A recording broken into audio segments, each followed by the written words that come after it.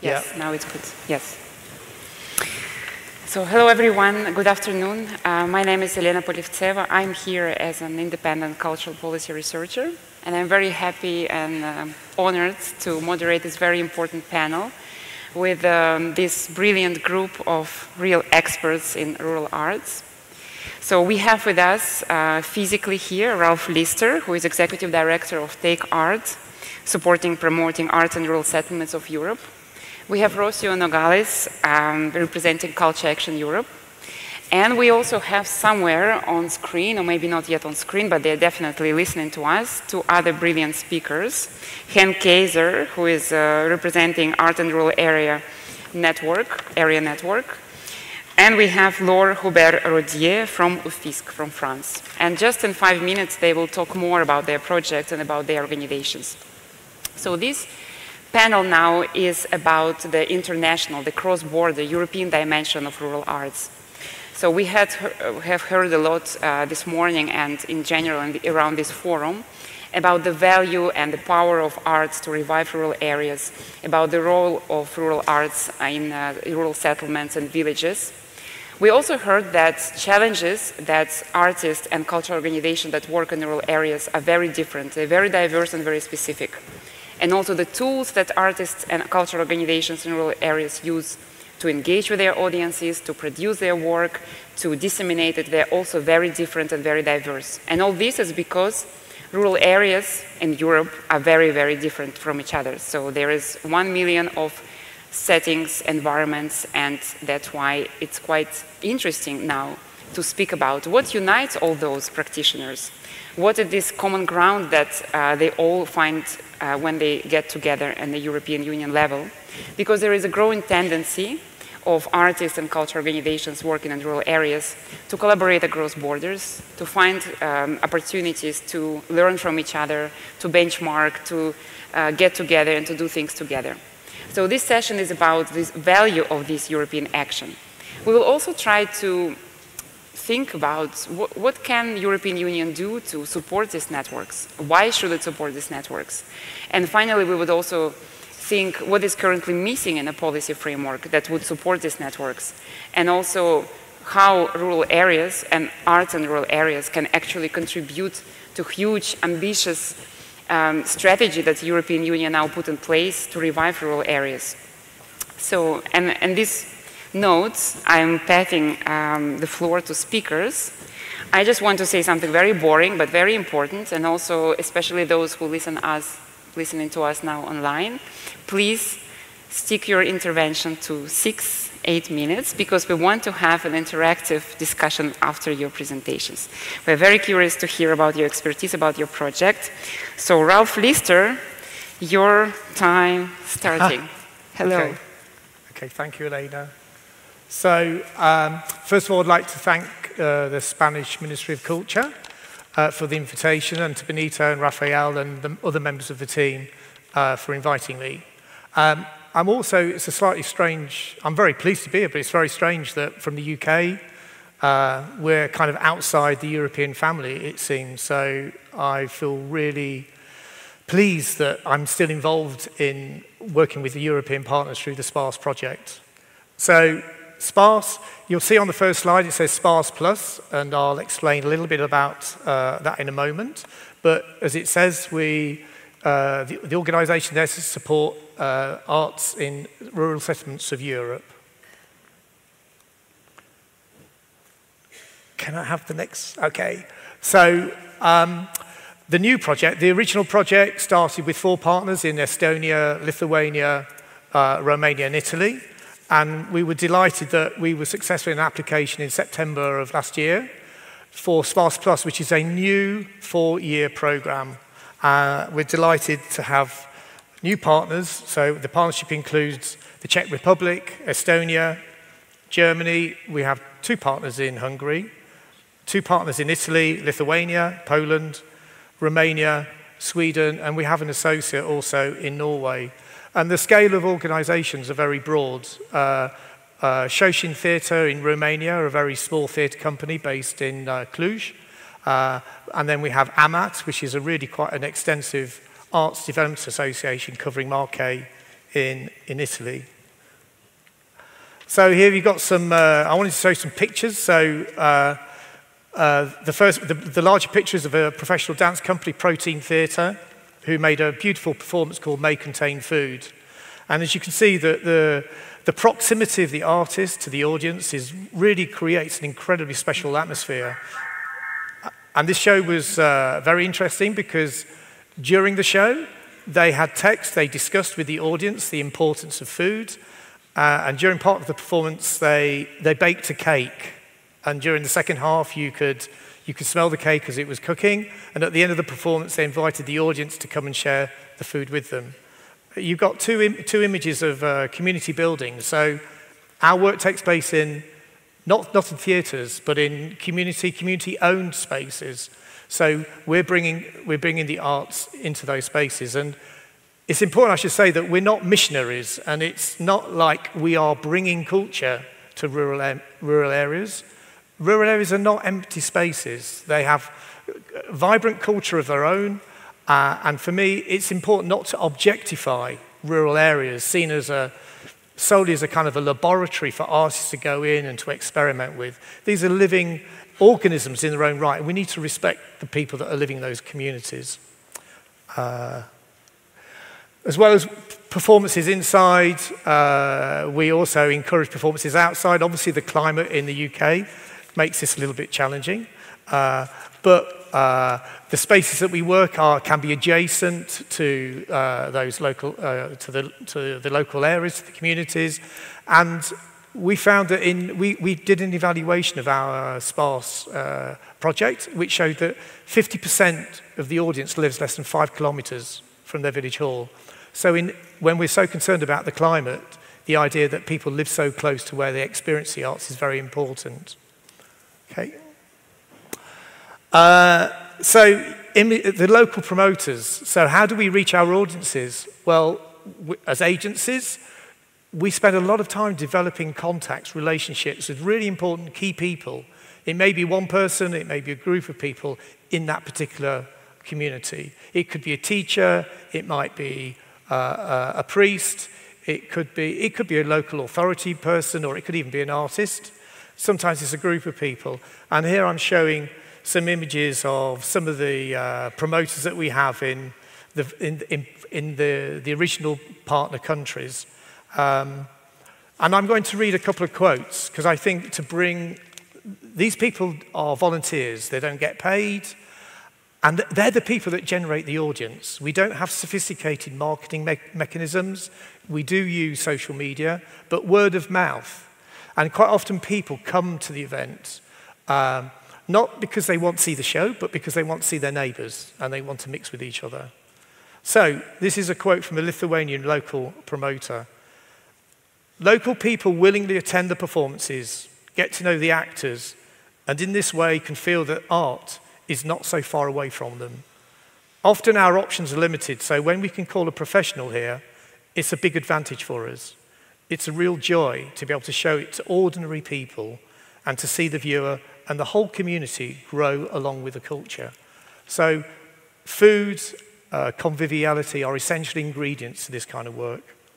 And from an audience member in Italy, finding shows near home is stimulating and necessary because culture has to come everywhere. Culture nourishes the soul. So, the next slide. So this is an image from one of the halls in Romania that we promoted in. That's that one. Let's have a look. Toolkits. So we wish to be very practical in the work that we do. So if you go to the SPARSE website, there are toolkits that we've created. One is for local promoters, how to put on the show. One is for artists, what to think about if you want to bring your work into a rural area.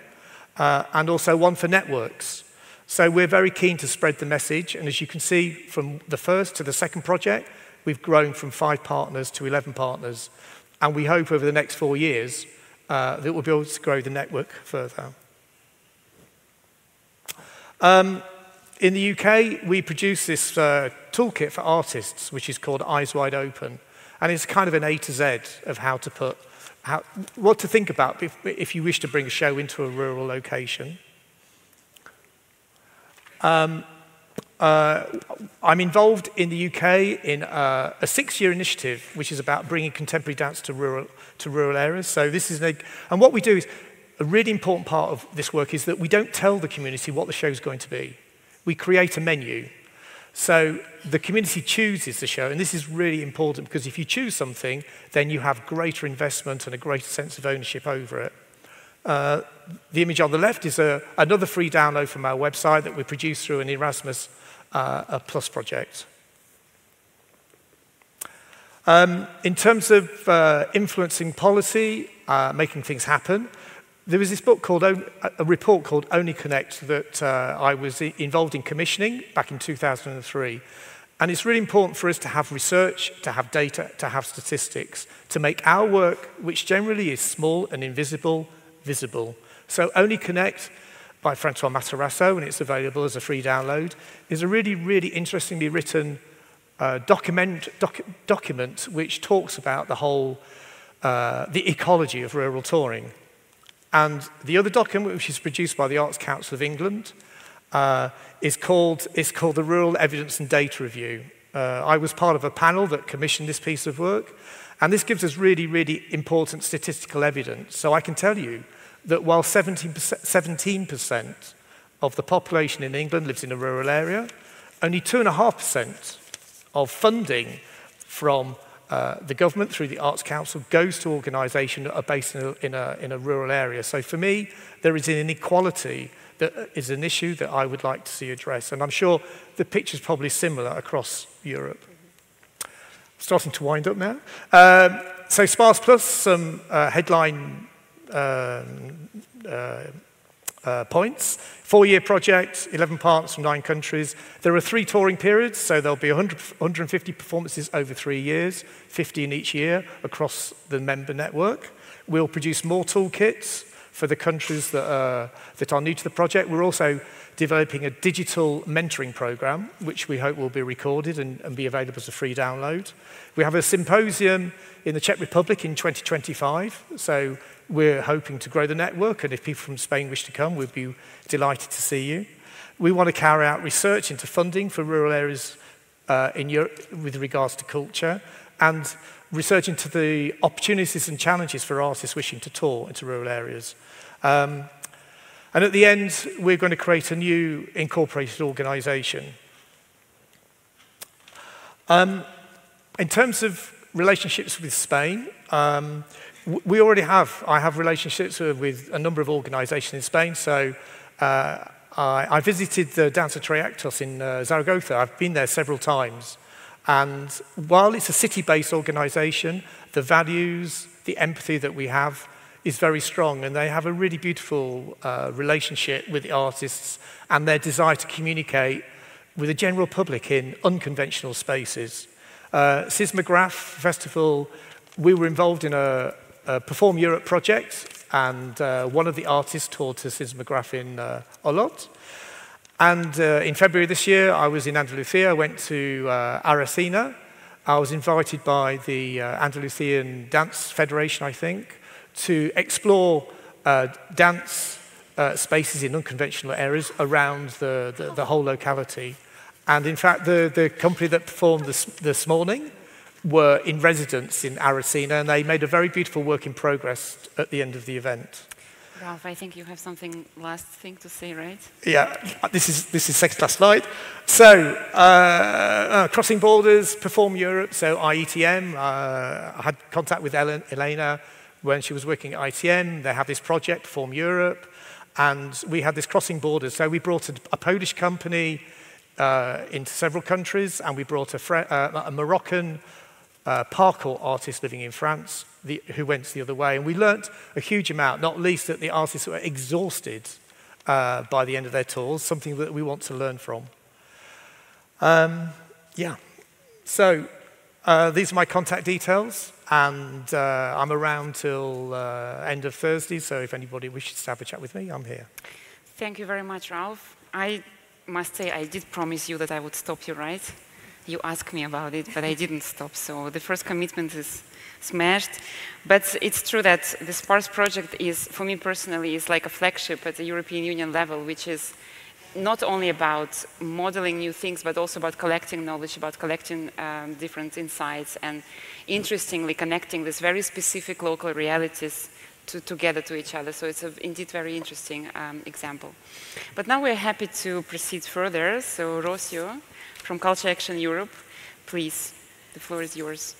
Thank you, Elena. Thank you, Ralph. Voy a dar tiempo a las traductoras para que cambien y a los compañeros para que se pongan la traducción simultánea. Voy a hablar en español, incluso en sevillano, que es lo que se me escapa. Gracias por invitarnos tanto a CAE como a REAC, que de hecho yo estoy representando a CAE hoy, pero gracias a REAC. Yo represento a la red de espacios y agentes de la cultura comunitaria, REAC, en el board, en la junta directiva de CAE. Y es importante, no solo que estamos ahí, bueno, pues estoy allí representando a REAC, sino también un poco la razón por la que llego yo a la Junta es precisamente para reforzar o tratar de reforzar dos aspectos que CAE considera fundamentales. El primero es eso, la presencia del arte y de la cultura en los ámbitos rurales o en el campo, como me gusta a mí decir. Eso por un lado, y luego un poco el reforzar lo comunitario, las prácticas comunitarias y la cultura comunitaria. Entonces, bueno, desde esa perspectiva, y además he tenido la suerte de que Lars ha tomado la palabra, otra de las cosas también que intuíamos hacía falta desde el principio era desarrollar lo que llamamos el Hub Spain o el Hub Español, el Hub España, en fin, ya ahí nos metemos con los líos de las traducciones. ¿Por qué? Yo creo que una de las cosas que se está viendo, y además cuando corriendo nos ponemos a comunicar con otros agentes en otros territorios y todo, nos damos cuenta de dos limitaciones para mí muy fuertes, bueno, para mí, para las compañeras. La primera tiene que ver con esa necesidad de traducción, que es de traducción lingüística, pero además de traducción del vocabulario específico, del vocabulario que quizás se ha desarrollado en unas áreas o en otras, pero sobre todo en el ámbito de la incidencia política. Entonces, bueno, ahí eso son temas que no son baladí y para los que yo, bueno, pues solicito recursos porque además va a ser sin duda una de las demandas que vamos a hacer y debo decir que por el momento parece que estamos teniendo buenas respuestas desde las distintas instituciones, la necesidad de tener acceso a esa información en los distintos idiomas vernaculares de los distintos territorios, pero además, decía que esa es una de ellas, pero otra es un poco la idea, por un lado, la idea de la traducción, no solo lingüística, sino también, como decía, de los vocabularios específicos, pero también la idea de la agencia, o sea, la idea de qué papel jugamos cada una de las organizaciones, cada uno de los colectivos en ese subir y bajar, en ese diálogo, en ese trabajar juntas, abrir grietas, seguir abriendo grietas y tratar de compartir los saberes y el conocimiento que se genera en ese construir, en ese tratar de seguir construyendo y transformando juntas. ¿Qué lugar ocupamos, ¿no? Entonces yo creo que muchas veces el entender que no es solo una cuestión de recursos, de tener dinero porque una de las cosas de las que nos damos cuenta es de que al final quien acaba teniendo incidencia, quien acaba teniendo voz, que al fin y al cabo incidencia significa voz, incidencia política, advocacy, lobby, como lo queramos llamar, significa tener voz, ¿no? Entonces, una de las cosas que para mí y para CAE y para REAC es motivo de, no solo de esperanza, sino de alegría e incluso diría un poco de triunfo, es esa sensación, esa percepción de que territorios que hasta el momento o hasta hace muy poco tiempo estaban silenciados, estaban callados y estaban invisibilizados, comienzan a articular y a alzar su voz. Entonces, yo, ¿cómo voy de tiempo, Elena? 3 minutos. I don't think you have any time left, but I think we all kind of, when we get to speak, we change the rules a little bit, so just please. Nos dejamos llevar. Entonces, bueno, un poco como para, luego seguimos hablando, que es un poco lo que también me interesa y luego también lo que vosotras podáis lanzar hacia acá, pero o sea, como algunas claves, ¿no?, de las que estamos trabajando, un poco al hilo también de lo que decía el compañero y de los que muchas de nosotras estamos trabajando, esa necesidad de unir, asociar y entretejer transiciones. Que estamos en un proceso de transición, es claro, y con las transiciones pasa como con la política, o la hacemos o nos las hacen. Y estamos, de hecho, siendo testigos de un montón de aspectos en esas transiciones que nos las están haciendo y probablemente estén sellando un poco el destino de muchas comunidades. Una cosa que me parece muy útil es, por ejemplo, mirar a otras transiciones. Cuando miro, por ejemplo, a la agroecología, miro a la transición energética, miro a la movilidad o incluso incluso lo digital o lo político y social, pero aquí me voy a referir sobre todo a la transición energética. Para mí hay tres claves en la transición energética a nivel europeo. Se habla siempre de las 3 Ds. La descarbonización, la descentralización y la democratización, ¿vale? Yo creo que el trabajar en torno a esas tres, obviamente en nuestro campo, una cosa que proponemos es esa desespectacularización, y me vais a perdonar el palabra, pero es que así suena. Es la idea un poco de el retirarnos de todo eso que es la cultura del espectáculo, todo eso que es la cultura que nos ciega y no nos deja ver no solo lo que hay detrás, sino no vernos las unas a las otras y no ver lo que hay más atrás, y pensar un poquito en clave de esas 3 Ds, ¿no? Esas 3 Ds para la cultura, que son la desespectacularización, la democratización y la descentralización. Y tirando un poco, ¿no?, de la descentralización, y con esto ya cierro, Elena, esa idea de que cuando hablamos de acceso a la cultura, derechos culturales, democracia cultural, no es solo acceso a lo que otras producen, no es solo acceso a un espacio como este, que ni siquiera está garantizado, eso se ha dicho, sino además es el tener acceso como ciudadanía a la gestión de esos recursos. Y ahí es donde muchas de nosotras empezamos a hablar, Lars lo decía también, él hablaba de autonomía, autonomía, autonomía. Bueno, esa idea por lo menos de la soberanía. Yo pienso que, de nuevo, prestando ese término de la agroecología, la soberanía alimentaria, ¿por qué no hablar de soberanía cultural? Y ahí sabemos que lo rural, sabemos que el campo es donde reposan un poco la esperanza de reconectar con esos ciclos naturales, esos ciclos de vida de la naturaleza y nuestros, donde podemos empezar a repensar los modelos que están acabando con nosotras. Lo dejo ahí. Thank you very much. Yes, thank you. Yeah, I think you raised very important, interesting points and such keywords like agency, autonomy, ownership. I liked a lot this spectacularization. I think all this is a model that is born in rural areas, which is, as I can hear from you, is not being listened enough. I think probably urban and, let's say, like more holistic society would profit from, would learn from it and inspire. But we will talk about it a little bit later. Thank you very much. Now we are going to connect with our speakers that wait for us online, so I hope we can see them. We are going to Henk Keizer, which probably, Henk, if you are connected, or if anyone can give it a sign if Henk is connecting. I can see you and I hear you very well. Okay. Hello, you hear us, right?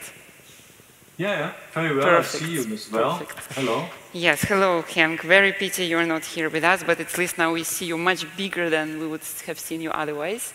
You are like, the whole wall is Henk. So please, you have your approximate 8 minutes. Okay, thank you. Yeah, likewise. It's a pity not to be there. I have put a few words on a paper. I call it a PowerPoint presentation, so you can follow what I am talking about.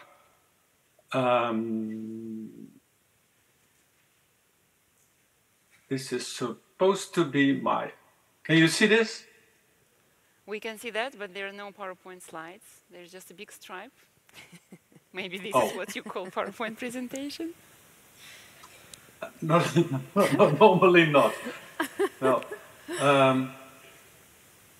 Wait a minute. No. We tested it and it worked.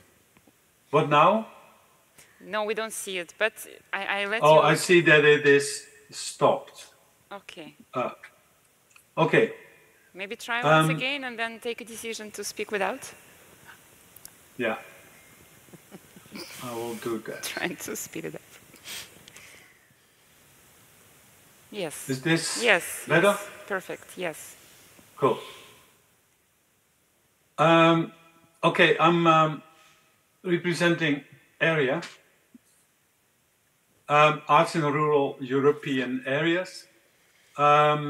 We started in 2020 after a meeting in the IETM meeting in Hull, where we gathered some artists, different organizers, scientists, policymakers, activists, and we thought we should meet a bit more because what we had in common was that we all, what you can call, say, our way of working was dig where you stand. I think that we all work in rural areas or were interested in rural areas, but we wanted to know more. We wanted to connect with the place where we are, with the people that live there and are interested in their stories, in their way of living, and especially how they think about their future when it's about all the transitions that are happening.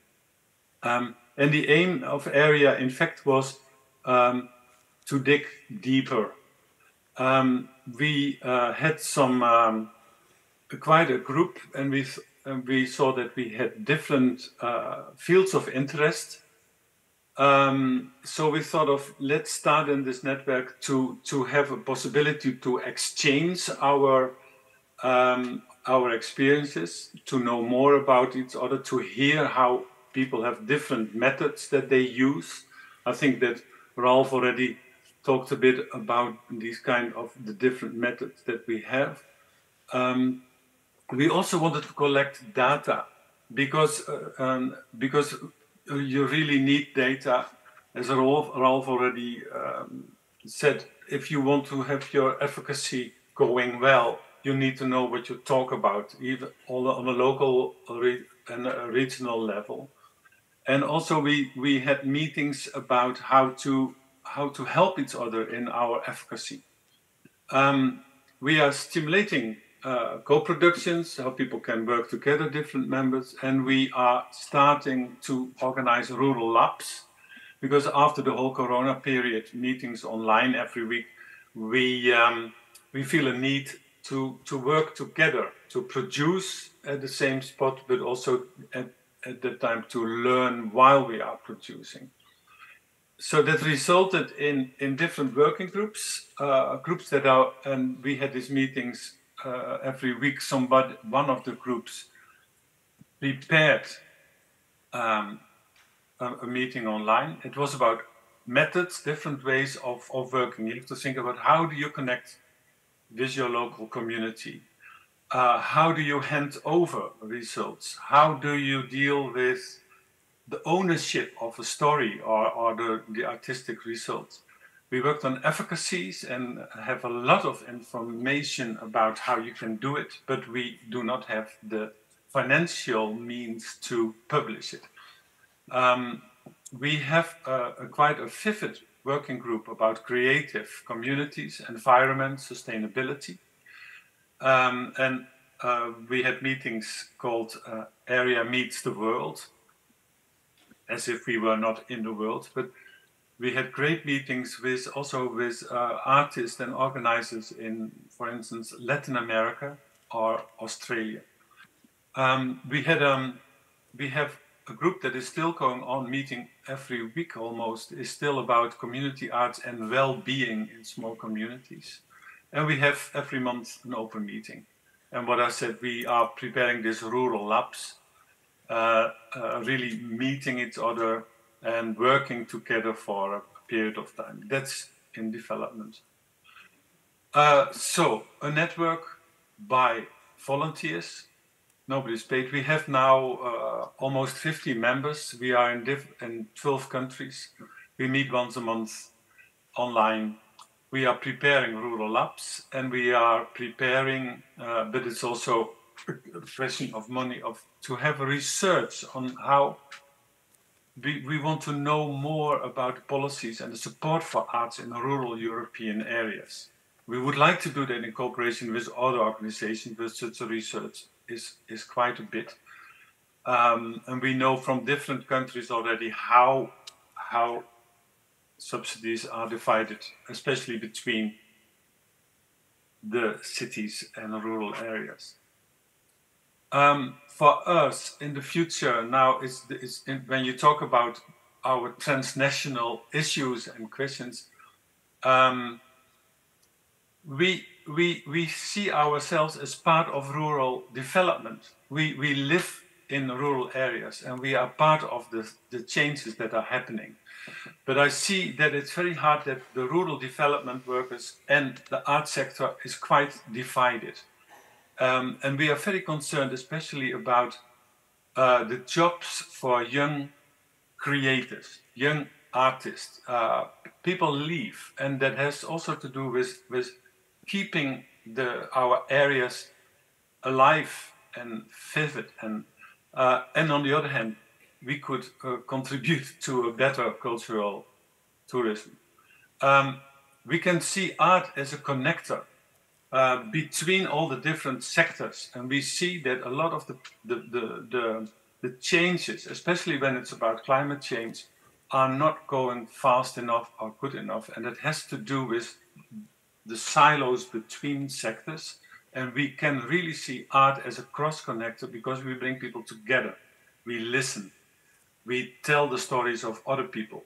So, and we are able, because that's our field in the arts, to create images. Also about a future that's possible, because I see that a lot of people have a problem of what's going to happen now that we cannot do this anymore and we cannot do that anymore. That's how a lot of people in rural areas, I think, experience the changes. And another thing is, for me, is the funding. We are constantly seeing that there is a kind of urban norm in the funds. Our ways of working need another way of funding. We do slow touring. We are much more engaged with the place where we are. We have to build up trust. We have local anchors, and from there we build. So this whole way of working in a few weeks, creating a theater performance, that doesn't work.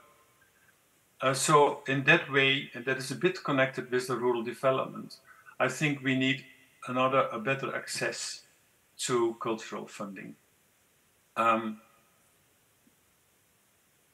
This is for now what I had to say, and we have a web page where you can find more. That's it. Thank you very much, Henk. Very interesting about the network. What caught my attention is what you said in the very beginning about your vision and aim. Dig where you stand and dig deeper, so which is kind of an invitation to be very, very local, to be very attentive to where you are, but at the same time you speak across borders, so you manage to connect actually at a European level, so that's quite interesting to see how do you dig all together in where you all stand. But we'll talk about it in 5 or 10 minutes. Now I would like to invite our other panelist, Laure. I hope Laure is connected as well. Yes, can you hear me? Yes, very well, very well. Hello, Laure. Great. Hello, so I'll share my screen because I also did a PowerPoint presentation because sometimes it's easier to follow. I don't know if you can see the PowerPoint. I think you do. First of all, thank you so much for this invitation. Thank you, Elena, and for the rest of the speakers. there's a lot of things that are resonate with what we do at UFISC. So I'll try, in a brief time, to tell you more about also what resonates and what we do. Just to tell you where I'm speaking from, it's from UFISC. So it's a French national network in the arts and culture field that was created in the years 2000. And so we represent 16 member networks, or professional organizations in arts and culture, representing through those networks more than 2,500 structures, organizations, companies in France. So in various sectors, which is very interesting because we are cross-sector, so working with popular music, theater, visual and plastic arts, dance, theater, radio, street arts, etc. We also are here to defend a multitude of activities, whether it's creation, production, dissemination of those actions, but also cultural education, etc. What brings us all together are shared values. You've talked about cultural rights. It's something that is fundamental in what we defend, as well as social and solidarity economy, because all the networks we represent recognize themselves from this economy. We defend diversity, cooperation, and co-construction, especially of public policies. I've put the link to the manifesto. That brings us together, which is the manifesto for an alternative economy for arts and culture. And the three main activities we do at UFISC are observation, study, research, to create and disseminate resources and toolkits for artistic and cultural initiatives, and advocate and make public policy recommendations. So it's also things I think that were already mentioned, the necessity for observation, resources, and advocacy. So why culture and ruralities? So from all those networks and from all those different structures, obviously a lot of them are in rural areas. We've, for a long time now, more than 10 years, worked with a lot of our member networks on this question of artistic and cultural initiatives in rural areas. There was a lot of misrepresentation on what was rural areas, what initiatives there were on those territories. So I guess we all, I think, have those same problematics, issues in each country. It's the opposition between urban versus rural areas, and a misrepresentation of not having culture in rural areas. So as it was said, also a concentration of means, especially financial means, in urban areas versus rural, that are also an issue that we try to address by doing public policy recommendations. So what we've done since those 10 years was to participate in changing those misrepresentations, And so through bringing to light and to valorize those initiatives, artistic and cultural initiatives that exist in rural areas, and show the diversity and how innovative they are, and actually have also been a lot of urban, actually, nowadays initiatives take roots from rural initiatives. So there was also wanting to accompany and produce resources for artistic and cultural initiatives of a lot of know-how and a lot of good ideas, good practices that we wanted to share. And then there was the idea to advocate for more precise public policies for rural areas, and especially the recognition of culture in public policies for rural areas, as it was already said. Very quickly, because I think I only have a few minutes left, what we can see is that there's what we call two main modes of action in rural areas from artistic and cultural initiative. There's the artistic and cultural projects that are traveling in rural areas, going towards the people in those places, infusing practices involving inhabitants and doing partnerships and for example a company that plays in non-cultural dedicated space but are still cultural in itself. What we've been seeing for the past 10 years is also that what we notice is how there's a multi-activity in those initiatives. It's very, there's an interdisciplinarity from those initiatives. There's also a big conviviality to those initiatives. There's a creation of interpersonal and also intergenerational links that are very important in those initiatives. They're hybrids. They're also on a cooperation basis. They have a lot of values that are, for example, in the horizontal mode of governance, in the sense that it's initiatives that are especially shared with everybody implicated in it. So those are a few elements that we could have seen from our different projects that we've been working on this specific topic. And so what we've come to defend is the idea of territorial cultural projects, in the sense of the need to implement territorial dynamic at a living area, not only administrative territories of county councils, of local councils, but really where the people live and what they want to do. The importance of defending culture and culture in a broad sense, as you already mentioned, and defending cultural rights on those territories. Having a bottom-up logic and anchored in the realities of the territories, because there's a lot of similarities, but there also is the specificity of the territories to defend, and also to defend the fact that we need bonds with other sectors within a territory, so have a link with other actors in the social, inclusion, agriculture, environmental, also actors. To defend cooperation and to finance that cooperation is also something that is very important for us. And also to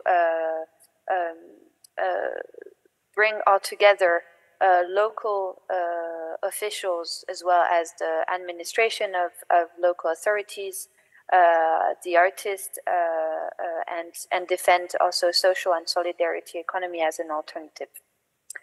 And just to finish, so we do so through mobilizing, so within the territory, so as I said, local authorities and rural cultural actors, as well as other actors.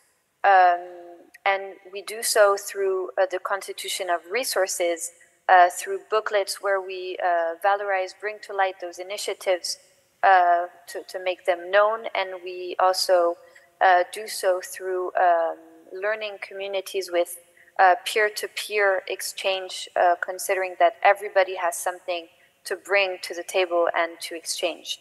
And of course, support through trainings and financial means. And so we do also have a learning community today that we try to animate through projects that we do, which is based on mutual knowledge. We also organize national and territorial meetings, such as the forum today, for example, to continue to exchange on those issues. We do trainings, and we do have to disseminate resources, and as we can call sometimes toolkits, to share good practices.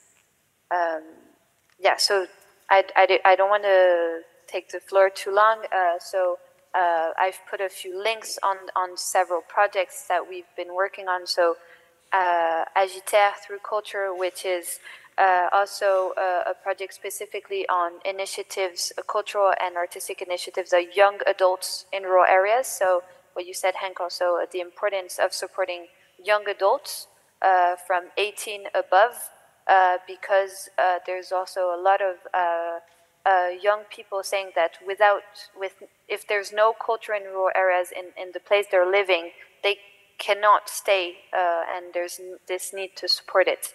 Thank you very much. Thank you, Laure. And so those other projects that we work on. That's perfect. Thank you very much. So our very diverse panel. We have heard a lot of interesting elements of those models that are being born in rural areas, or those models that are being inspired by rural areas. We talked about art as the connector, dig where you stand. We talked about, we heard about solidarity, economy, alternative models that Rocío spoke about. I would be very curious to ask you, Ralph, about what are the common challenges, because you work across 11 countries in Europe. And again, all your stakeholders, I understand, they are quite locally oriented. But I guess when you get together, you hear these common challenges, common issues, or maybe, let's put it more positive, common values or common aspirations that you might have. So my question would be, what are those? If you can very briefly name like 3 main things that unite you, and maybe also say, like, why should you actually continue work across borders? What is the value of trans-border action in your case? Sure. So the challenges, I would say that language can be a challenge. We had a meeting, a Zoom meeting for all the new promoters. We had 50 local promoters from 8 different countries. And it was really exciting because since April, Zoom gives us this facility now to have subtitles. And when we had the meeting, we had every language apart from Lithuanian. So people were able to access, as it were, in their native language, and we were able to set up an audio channel for Lithuania. And we think this will be really useful for the mentoring program that we're going to develop over the next 3 years. And a lot of that mentoring will be peer-to-peer, where we take experiences from one country and we share that across to the rest. I think travel is a massive challenge. If you imagine, if you work, say, for example, capital city to capital city, say you went a project from London with Madrid, you think about the travel, it's reasonably obvious, but I work on our office is on a farm in the middle of Somerset in the southwest of England, so I have to get to the train station, then I have to get to the train station to London. We encourage overland travel, so then I make the travel to maybe Madrid, but then if I want to go to, when I went to Aracena, I had to get the train to Seville, and then someone picked me up from Seville. So the time it takes, the travel costs in terms of communicating with each other is really challenging. I think that in terms of the values, one of the really fascinating things, we have a kick-off meeting, as it were, for the local promoters. And in the previous project, it was in Cornwall. So we had 20 promoters from 4 different countries. And what was very, very interesting in one of the sessions was that one of the Romanian promoters said, this is really weird. This is really interesting that I didn't realize that people in Estonia are feeling the same way that I feel in my own locality. And there is a kind of a reality, which is that the rural promoters across the different countries in some ways have more in common than they do with their colleagues within their but within their geographic hinterland, if you see what I mean. So this gives a sense of identity, gives a sense of acknowledgement that we do exist. So. Yeah, thank you.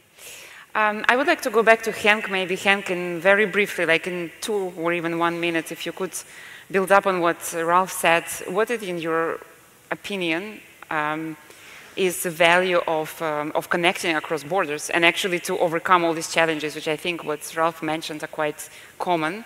What is the value? Why do you keep on meeting with your area network, even if, as you said, you have such limited resource base and you're also doing it on a volunteer basis? it has a lot to do with what Ralph just said. We feel connected, and we see that we are in different areas where we have a lot of things not. But we learn a lot from just our meetings of sharing experiences. That I think is the main thing, and helping each other how to overcome these problems. And one of the great things is we had a meeting at the end of the IGM here in Aarhus, and it was so good to have a bus with 25 people going to see our projects. And everybody understood what it was about, how you connect locally, how you hand over to local people. That is. But we could learn from each other how we do that, what the basic principles are. On the other hand, also this thing, what I called the urban and rural norm. Because that is one of the things that we constantly are facing, that we have with the funds, constantly have this kind of explaining that we work in a different way. And this, well, in fact, it is supporting each other in building up arguments for advocacy. Yeah, it's quite interesting that our discussion evolves all over again, this lack of recognition, lack of ownership, lack of agency, that there is these great models that exist in rural areas, this very kind of, it's actually happening, that's what everyone wants, sustainable community building, like it's happening in rural areas. And you spoke, Rocío, you spoke about this kind of, how can we, as I understand it, like subvert the pyramid, like how can we actually say what should happen and not being led? So how in your experience this cross-border action helps? A ver, cambio al español, ¿eh? Cambio al español. So you may want to wear those. Oh, there okay. A ver, todo lo que sea aprender de experiencias de otros territorios, evidentemente nos enriquece, pero también creo que muchas veces tenemos que pararnos a ver dónde estamos y tenemos que ver también que, bueno, cuando se habla, es verdad, se habla del potencial del campo, se habla del potencial de la cultura en el campo, se habla de algunas de las claves para que esa cultura y ese arte sea digamos, pueda inspirar transformaciones, pero no nos podemos olvidar también que en el campo sigue habiendo lógicas de extractivismo muy, muy, muy intenso y que la gente que vive en el campo, no toda la gente que vive en el campo, ve este potencial de transformación de la cultura, y para mí es fundamental el que a las personas, a los agentes, a los colectivos, a las entidades que están en el campo, se les dé los recursos para poder acceder a ese conocimiento que existe más allá de las fronteras. Pero claro, volvemos un poco a lo mismo, a los obstáculos. ¿Cuáles son los obstáculos? Entonces, yo una de las cosas que también creo que tenemos que estar muy pendientes, y así un poco a modo como de desafío, ¿no? Y ahí sí que recomiendo también, y recojo algunas de las ideas que se plasmaron tras la conferencia esa de Culture Crops, que fue la que hizo CAE en el 2019, y publicaron lo que se llama un policy paper, una serie de reflexiones sobre la incidencia política, y describen muy bien en nueve desafíos o challenges. Entonces, bueno, algunas ideas sí que tomo de ahí, pero también un poco volviendo a la idea de lo comunitario, ¿no? La idea, para mí, digamos que hay como tres, incluso diría cuatro grandes desafíos. La primera para mí es el proceso de cercamiento, que se llama un poco en el lenguaje de los comunes.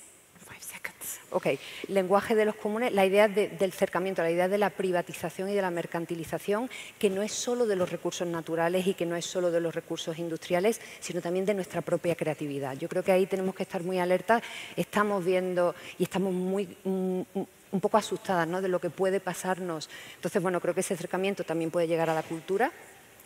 La idea también de la impotencia, ¿no? Decía Marina Garcés, una filósofa española, dice, bueno, si nos tocó a la crítica luchar contra la oscuridad, ahora nos toca luchar contra la impotencia.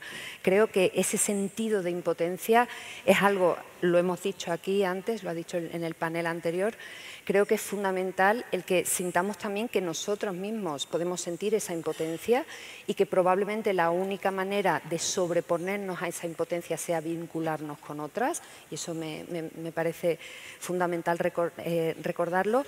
Y luego también un desafío, y de ahí la idea de desespectacularización, ¿no? Es la idea de la irrelevancia. Creo que todas las que estamos aquí hemos sentido alguna vez que lo que se plantea, lo que se propone puede ser irrelevante y nada sería más horroroso para el arte y la cultura que el ser irrelevante, ¿no? Para las comunidades desde las que emerge. Perfect. Yes, thank you very much. Laure, you have literally 30 seconds to say because you work very much on national level. So how does your national work, do you think, should, like, is it amplified somehow by you working internationally? Because I understood you also have quite some international links. But please, very, very briefly, because we are longing to open the floor to the audience. So just to add, yes, we do work at a European level because we also are in for example, a network of social and solidarity economy. And we've carried out a Cultura project, which is an Erasmus Plus on territorial cooperation.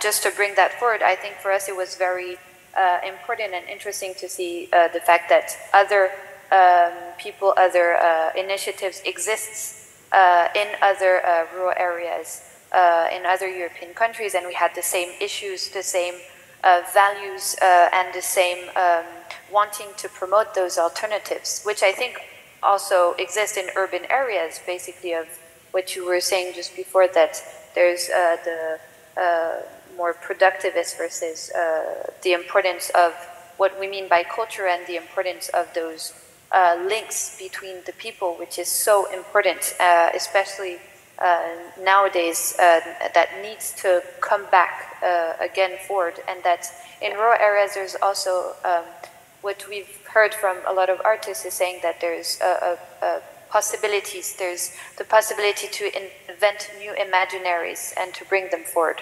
And so this is, I think, the most important. And at the European level, I think it's to empower those initiatives ourselves and to bring forward this culture, what we mean by culture, and the importance of also rural areas. And wonderful. Yeah. Thank you very much. Thank you. And now we have some time to listen. Oh, I'm being said that we don't have that time. All right, so there's no questions. Elena, can I just have one further comment? How much minutes do we have to close it? We have no, so unfortunately not. But just to close, yeah, thank you very much, all the speakers, those who are connected and those who are here, and thank you very much, the organizers.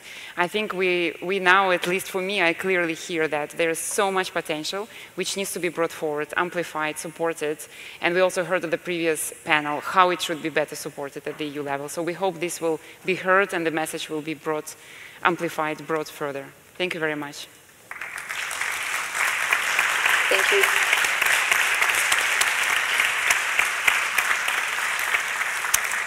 Thank you a lot. Yes. And let's talk further in an area.